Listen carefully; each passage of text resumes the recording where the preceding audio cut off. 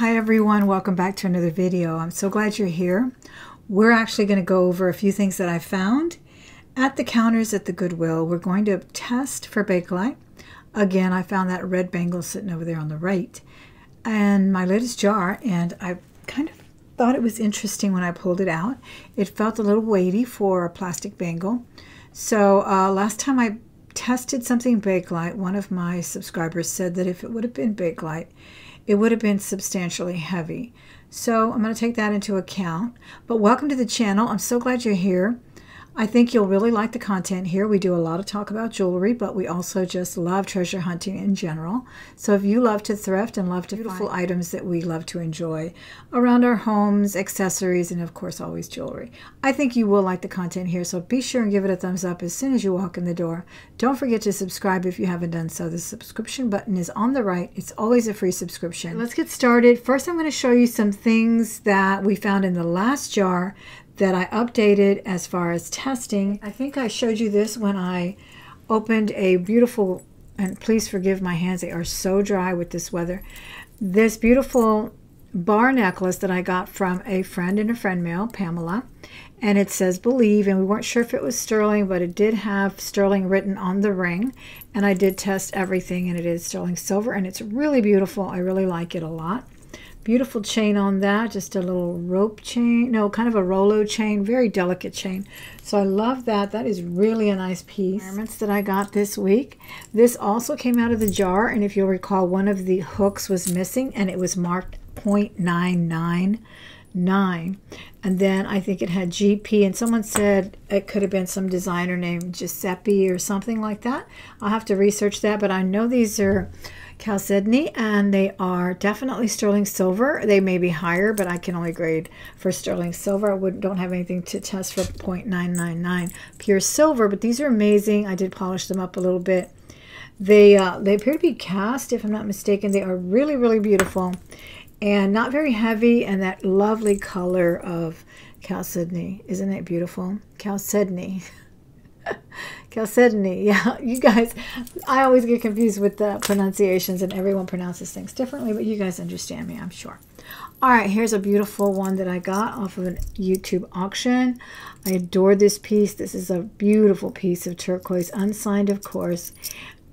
Very, very likely a vintage piece from 70s or earlier, and wonderful little kind of a play on a dream catcher there. Just so beautiful. It reminds me of a pool of water or lake or something. It's just the most beautiful color I've ever seen.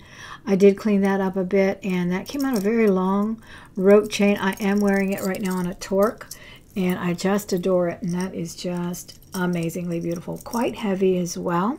So I just wanted to show you that. I did test these for sterling. These also came out of my last jar. They did test positively for sterling, and we did see the mark only on the backs. But I tested the backs and I tested the earrings. They're gorgeous filigree. They really are pretty. I think you can see them better on this backing here. Isn't that beautiful? They are just amazing. Really nice work on those. So I was super pleased to have those pop out of a jar. How amazing is that? That was just so cool. I also tested the gold beads on here. This is definitely a beautiful malachite. They are genuine pearls, and I tested the beads. This was not the easiest thing. I kind of took the bar and just did a simple little scratch off the side. I actually used the bar to scrape against the bead. It was not, you know, without harming it, but it's definitely 14 karat gold beads on those. So I'm so happy about that. Those are awesome. Really, really beautiful. Now, let me show you what else I got from the counters, and then we'll end with the Bakelite, what I suspect to be Bakelite. All right, I got these beautiful earrings, and these are in need of, these were $10. They are in need of a hook. One of them needs a hook, but I always have these on hand. Every time I find a single earring, I make sure that I know where they are so I can replace any of the missing wires or hooks. And these I did give a slight polish to.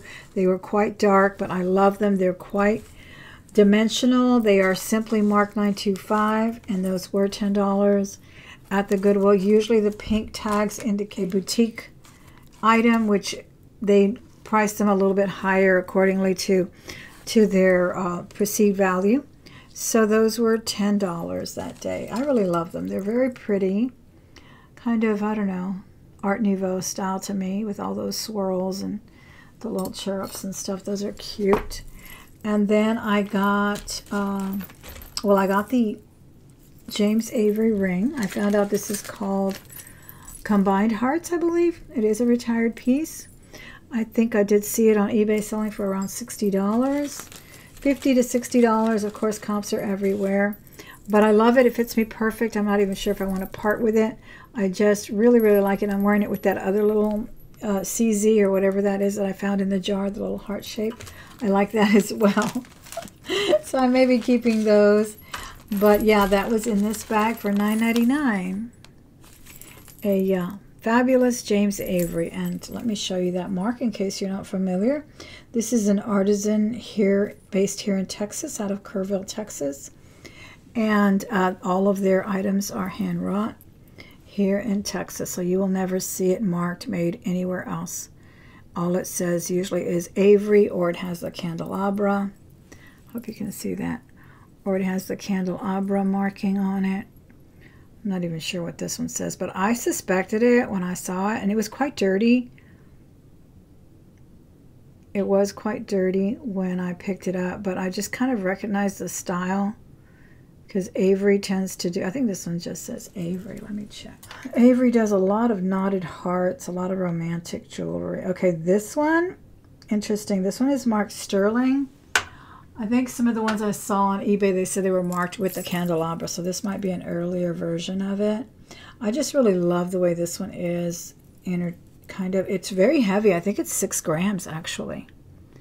There it is. Okay, there it is. It's marked simply with the word Avery, the copyright C, and then spelled out S-T-E-R. I believe I paid $3 for these beautiful cufflinks. I'm quite intrigued with anything mid-century, and these are Pierre Cardin. So I just love them. I think they're gorgeous. I may one day wear them. I will. I absolutely will. I think they're amazing. And then I'll probably list them. I think they're really pretty. They're black enamel with gold. I hope you can see how pretty those are. They are just so nice. Great condition as well. I found this belt for $3. I love the concho belt. I love Western wear and Western motifs, Southwest. To me, belts are like jewelry, actually. I love this concho because it has the mini ones all around it. And I was hoping it might be sterling. I really didn't open it up or anything. It's possible because I have found these in sterling silver at least 2 or 3 times. And one I just gave to my daughter, my middle daughter. And they were all small like this, and they were indeed all sterling silver. But this one is not, but it's just as nice. I really love the mini ones here in the back. Really cute. I love these with denim dresses, and of course with jeans and all of that. And all the time, not just at rodeo time. So I got that. Then this one, I believe this one was in this bag over here. And how much was this one? Okay, I think, no, this one was $4.90. Oh, this one has a price on the back. All right, yeah, this one had the price on the back, $7.99. I just really like it. It's silver tone, but it looks very much like a vintage 70s or 60s piece. It actually reminds me a little bit of something that I would see from Sarah Coventry or from Whiting and Davis. This little mark right here, these little etchings always remind me of Whiting and Davis pieces. These are just little acrylic stones, but I love the little feathery motifs there. They're super pretty. They kind of give me a little bit of a Western vibe. I don't know. They're just so nice, and a little bit of an Art Nouveau as well. So that was not bad, and I think I got a discount that day. So I got it I think I got it for about $5. But even at $8, even at $10, I think it's a gorgeous bracelet. It really is. But it was marked $7.99. So that is really super. I love it. I think it looks great. It's in need of a cleaning, but it's pretty. All right, so, oh, vinyl. I didn't show you this. I almost forgot. This is a really nice one. And I did not see the marks until I got home, but I suspected it was amber and sterling, and this was marked for $14.99, so it was a little up there, but for sterling and amber, I don't think so. And it has quite a few marks, which leads me to believe it could be, it's not American. It's got quite a few marks on it. I'm not sure, though.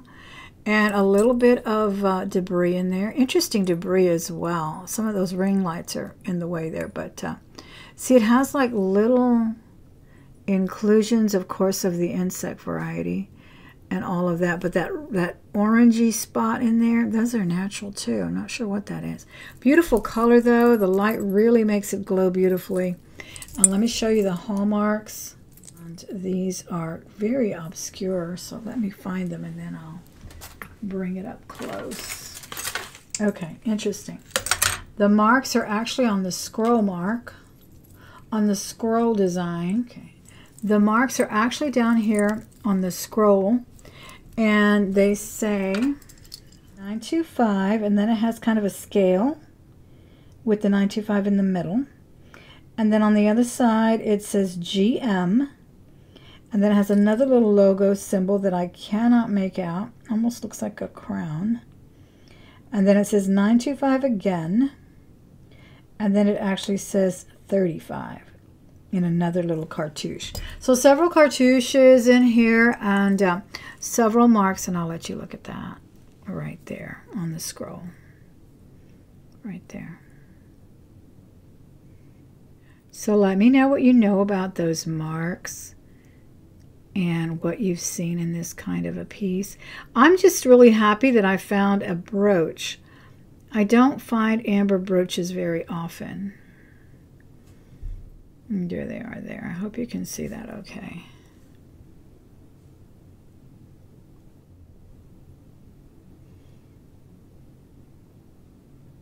Yeah, so it's got like 4 marks actually.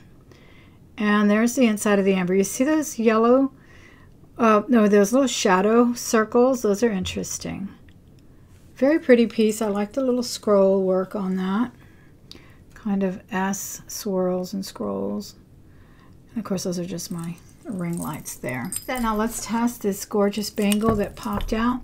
I did do a preliminary test earlier, and I did it on, I did it with the chrome, and I did it with a little, like a polishing cloth, because it was handy.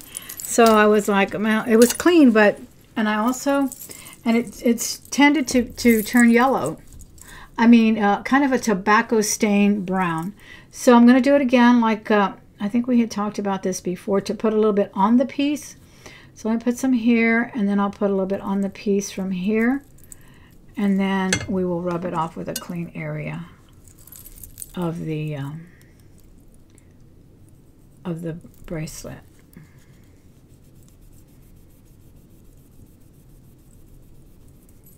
And see how it turns. Whereas before, when I did that other one, I did the, let me try it over here again. When I did the one with the, jewelry box, it remained pink pretty much.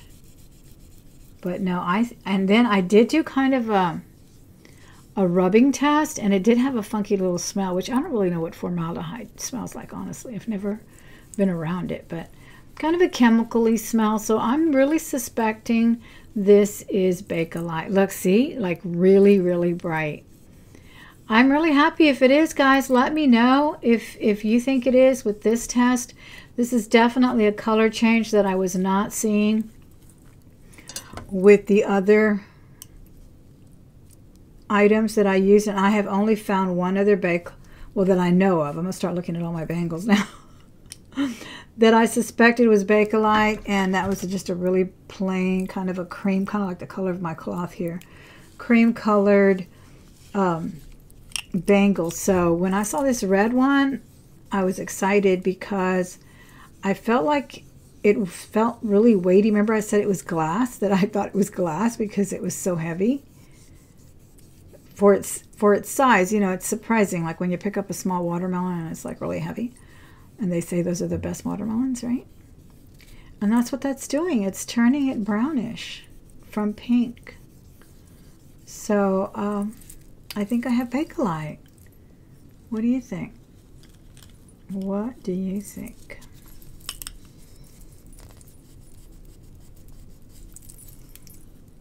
That's what I think, because I got a nice stain on that. All right, well, you let me know, guys. I'm going to go ahead and let you go. I will do a couple more videos for you recorded because we are very iffy with our electricity. I'm in and out. We're inundated with all kinds of issues here with our weather in Texas. I appreciate all the phone calls and the wonderful notes reaching out to me, asking me how I am and offering help. And I just cannot thank you enough for your wonderful gestures of friendship. I appreciate it so much. I really, really do. And I can't wait to come live with you again when we get things situated a little bit better. But of course, I told you I was going to bring you recorded videos anyway, because I think people like the convenience of them. And sometimes they can be a little shorter and we don't have to sit through tangles and all of that. But some of us love tangles. So we'll be back to that mayhem soon. Thank you guys so much for being here. I really do appreciate it. Again, if you haven't subscribed, don't forget to do so. Please be sure and give this video a thumbs up, and I will see you soon. Have a wonderful day. Bye.